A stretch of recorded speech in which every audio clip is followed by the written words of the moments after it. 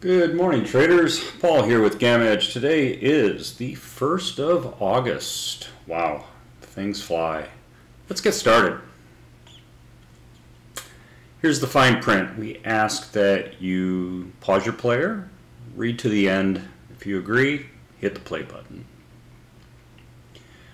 The market model, as we use the cumulative tick as our predominant way to ascertain what's going on, remains quite bullish. We presented a video, it's posted in the Discord, it's also posted here on YouTube this weekend, that discusses this circle 1, circle 2, circle 3 construct. Very quickly here, when we have the white cumulative tick, this is the instantaneous cumulative tick above the shortest term moving averages, and they're starting to spread apart. That is a re-entry signal. We say re-entry because we've already been playing a role here. The second part of the criteria for a full-on, pedal to the metal type of thing is where we have the instantaneous cumulative tick above what we call the ribbon or the historical moving averages. That's also a very, very good indication that that things are moving up. And then finally, over here at circle 3, the long-term trend is intact. And we measure that by the relative position of the shortest term moving average here in red to the longest term moving average here in cyan. And when the red is above the cyan, we are in an uptrend. In terms of that uptrend, we call this a ribbon inversion.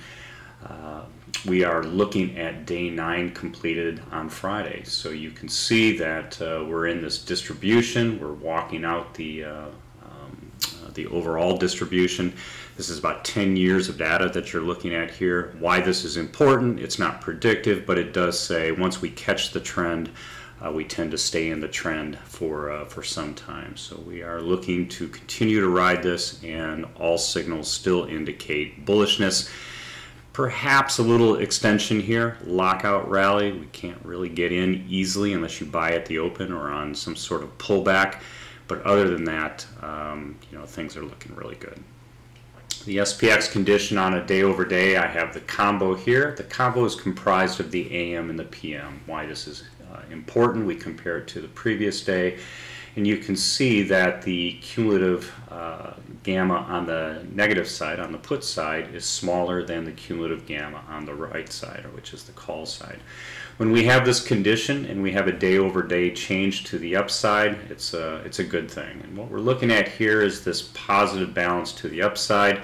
You can see that the AM settled, which are just the monthlies, and we think these are mostly institutional monies, are also participating, and we're starting to see calls go in, puts come out, and part of this is due to the expiries that we see in general, but we also see a lot of action going on. Now, AM settled are just that, they are the monthlies. There was no expiry this past Friday, but we do see calls and puts coming in and flowing out of the system, and that's what's given rise to this. On the SPXP, which is the PM settled, very, very low demand for puts, extremely high demand for calls, and you can see that we've had a shift upward relative to where we were in the zeros of the complex, as well as the call gamma going out to 4,200. So across the board, we're looking really good on the SPX, perhaps even starting to get a little extended in the short term with the SPXP, but nevertheless, the bulls are intact and playing the upside. So what causes these gamma levels to move? It's important to make sure you understand why 0 gex and plus gex and the other gamma levels will move. I'm not going to go into the details here. Pause your player, read this. If there are any questions, please come into the Discord and ask questions. A lot of people there will be able to answer your questions, of course, including myself. Taking a look at the zero histories, across the top we have the zeros of the SPX. Again, the AM, PM over here, and then the SPY, Qs, and IWM here.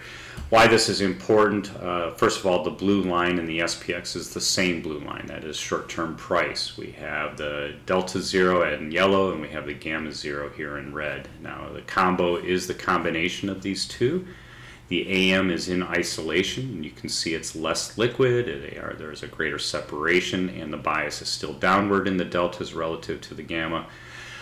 That being said, we are seeing a turn up despite the impact of the expiries that we have on a monthly basis here.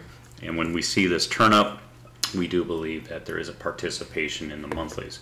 Of course, we're seeing that visually here in the SPXP, and then when you add these two together through the OI, you get this type of behavior. So we are believing that the SPX complex is coming around. We're not seeing any bearishness in this right now.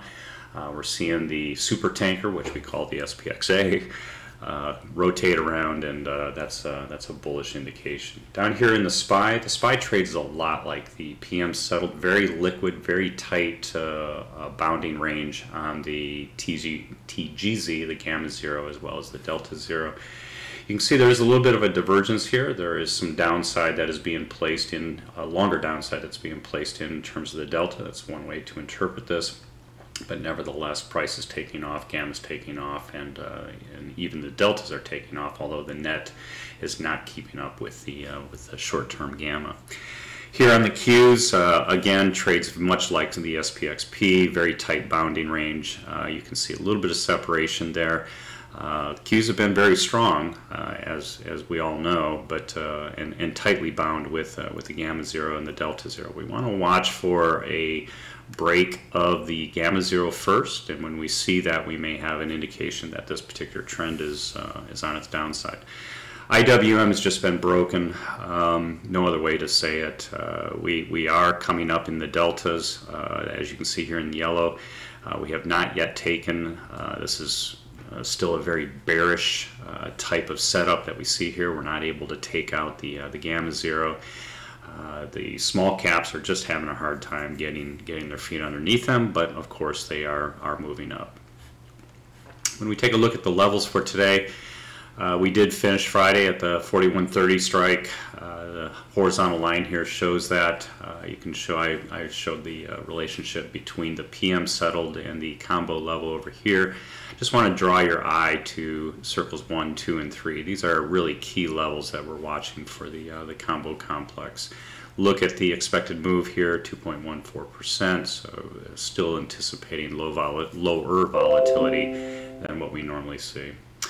On the 0 DTE, really very odd looking structure. A lot of strikes were added that have no open interest. This is what that looks like, so they were added over the weekend. And so there is some anticipation that if we are going to move up, we could start seeing the filling in of these ranges to the upside. But again, this is the 0 DTE. No strikes are there, so we may see some play up there. We may see a push there. Do want to call your eye here to 4150.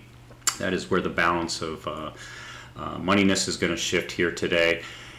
And you can see that the open interest dominant expiry for the calls is sitting here at 4,200. Above 4,200, not expecting any contribution from the 0 DTE. On the downside, that 4105 is kind of the top of transition all the way on down to the bottom of 4050. Below that, there's not a lot down there. We have a nice support mechanism in the positive deltas here, so we're thinking the 0 DT is not much of anything to worry about today, but it is fairly significant overall, especially being a Monday. Taking a look at the overall combo here, again, circle 1, circle 2, circle 3 showing the primary levels. We've got a sea of green here. In the deltas, it should be supportive in the downside if we do decide to go down. You can see down here at the 4,000 strike, puts are still dominating and growing, by the way. But that being said, we have a positive gamma. So we have a positive gamma due to the shorter term nature of the calls here. The puts that are here are longer out and dated in time, and so that's why their gamma influence is less and not as significant. The transition 40-50, 40-55, below that things get kind of loose all the way on down off the screen here.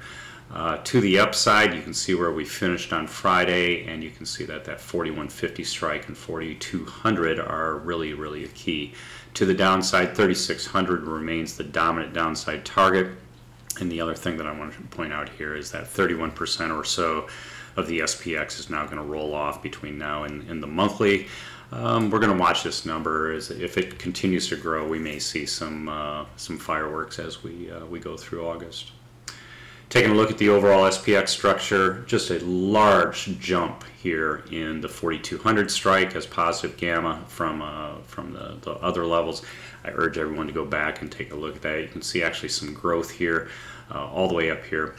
This is the new 4340 short positions that opened up on Friday, rolled out from the JPM hedging flow. So 4300s here, 4200, 4100. You can see we're right here, and we've got this 4150 that's out there. Top of the transition sits here at 4050 or so, and you can see below that it gets really kind of loose. We got a couple spikes that may provide some liquidity, but you can see they're also offset as we go down here.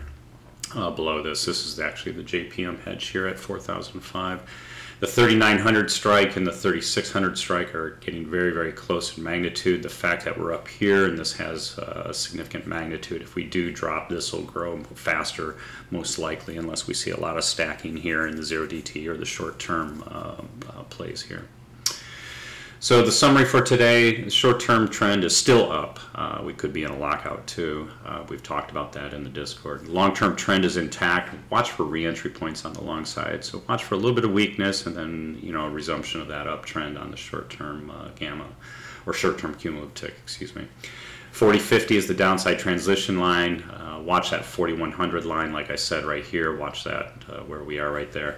Upside target's 4200 for the obvious reasons. It is the dominant upside where everyone is looking to play. The daily change in the wing charts is bullish. You know, we're seeing good things there, and the bias is upward as measured on multiple things. So just keep an eye there. So that's it for today. If you like today's content, I would urge everyone to come join us in our Discord. Go to this link right here, click the pricing tab, sign up, and that'll take you to a 14-day free trial in the Discord. All the tools turned on, lots of great traders, a lot of experience levels and portfolio sizes and all sorts of fun stuff. So really good group of people. Follow us on Twitter, please, at GammaEdges. That helps us get boosted up there in the search engines that Twitter has. And then, of course, here on YouTube. If you like today's content, let me know by smashing that like button. And, of course, follow us so that you get notified next time we post something. So with that, I'll bid you farewell. Thanks again. See you in the Discord. Have a good week, everyone.